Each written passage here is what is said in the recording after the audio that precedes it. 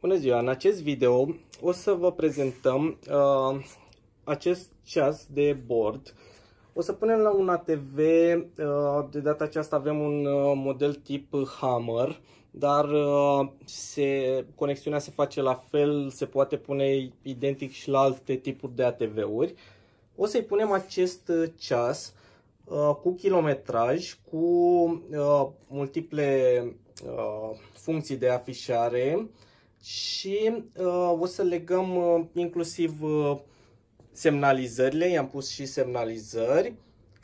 O să legăm și indicatoarele de trepte și acest ceas, să știți că are mult mai multe funcții, nu neapărat pentru aceste tipuri de ATV-uri, cât și pentru altele. Așa arată schema de montare. Aveți aici foarte clar instrucțiunile de montaj, dimensiunile lui. El vine așa arată mufele, da, de la el. Și vine de asemenea cu cititorul de kilometraj, cititorul de durație. Așa arată și senzorul. Deci acesta citește, are o pastilă care se prinde și citește de câte ori se învârte aceasta, și mufa ce se cuplează la ceas, da, aici se cuplează cu mufa aceasta și indică kilometrajul și multe alte funcții. O să vă arătăm și celelalte funcții ce le deține. Așa. O să începem montajul și i-am făcut un suport aici, l-am prins chiar aici între coarne.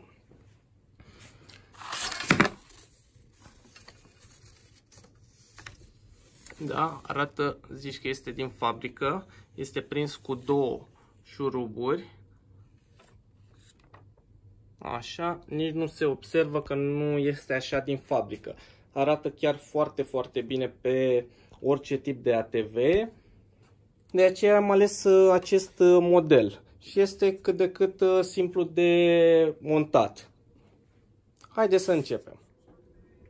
Ok, haideți să vedeți ce am reușit să facem până acum. Da, am tras firele. Da, cam așa arată. Bineînțeles, nu vor rămâne așa. O să le izolăm și o să le tragem pe unde trebuie. Așa, aici este ceasul.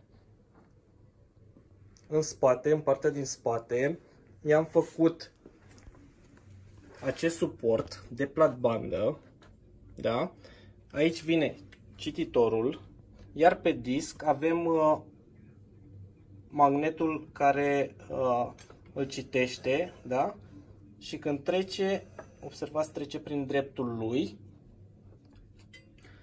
Bineînțeles, nu va rămâne așa, o să-i facem o protecție aici ca să nu lovească ceva. Firul vine tras frumos pe aici ca să nu-l agățe ceva.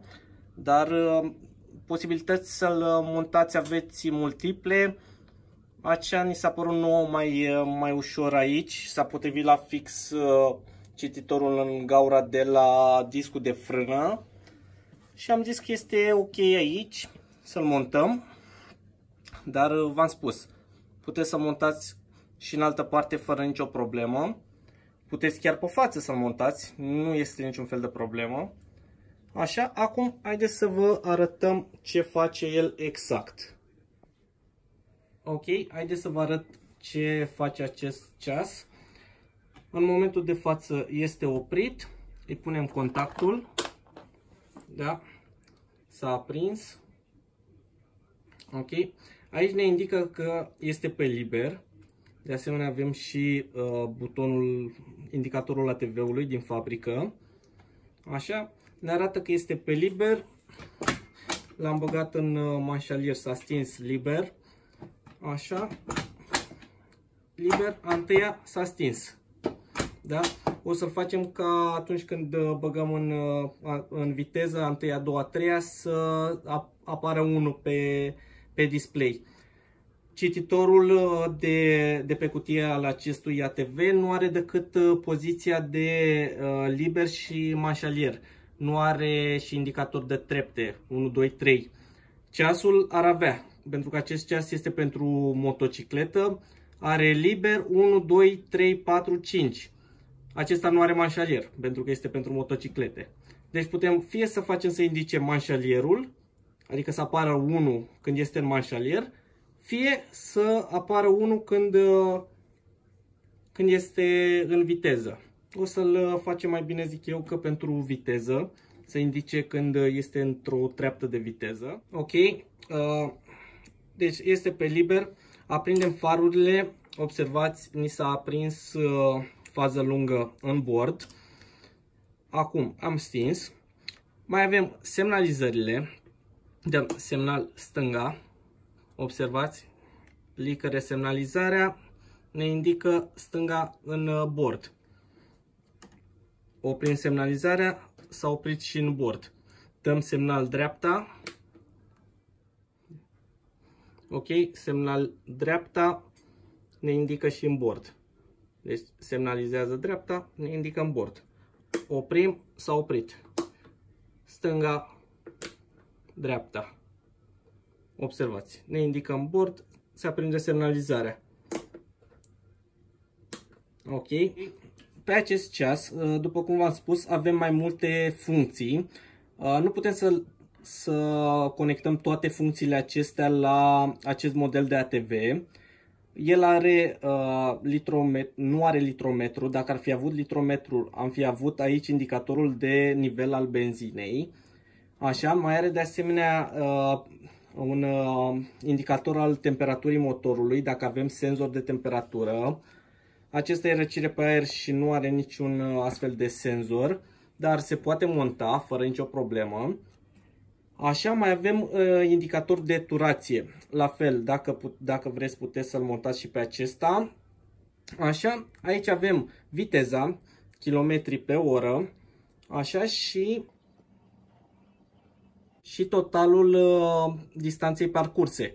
Aici o să ne arate distanța parcursă.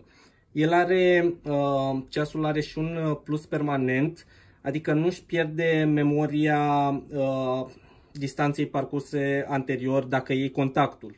Ok, aici putem să dăm, deci uitați, ne arată trip 1, deci distanța parcursă, avem 100 de metri parcurși, nu și-a pierdut memoria chiar dacă a fost contactul luat, da? Așa, mai avem aici mai multe funcții, deci kilometri pe oră, deci putem să schimbăm aici la kilometri pe oră în mile pe oră, da? Deci kilometri sau mile, așa, la noi lăsăm în kilometri, reglăm ora, da? Este ok, nu ne interesează ceasul.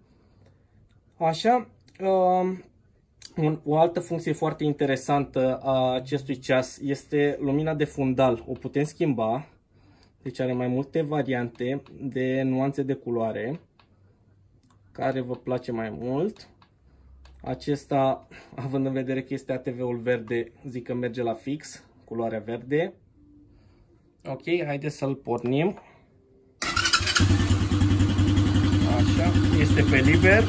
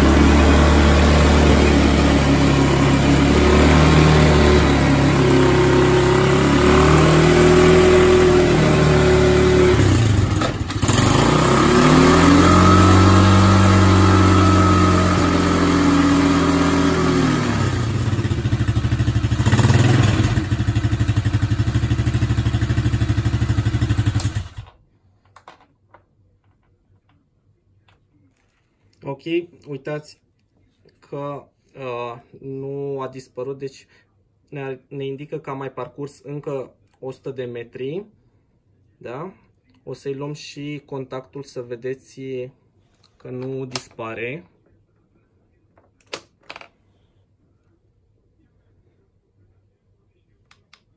Da? Deci ne indică că avem 200 de metri parcurși.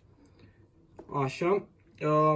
Ideea este că cu acest kilometraj puteți să țineți cont de kilometri parcurs și cu acest ATV. Să țineți cont de perioada de făcut revizia. Deci când aveți de făcut schimburile de ulei și celelalte consumabile. Cam atât despre acest ceas. V-am spus, el are mult mai multe funcții, dar pentru acest ATV cam astea sunt funcțiile ce le putem lega și cam astea sunt funcțiile importante. Vă mulțumim pentru vizionare, sper că v-a plăcut ceea ce ați văzut în videoul nostru și nu uitați like și abonare la canalul nostru.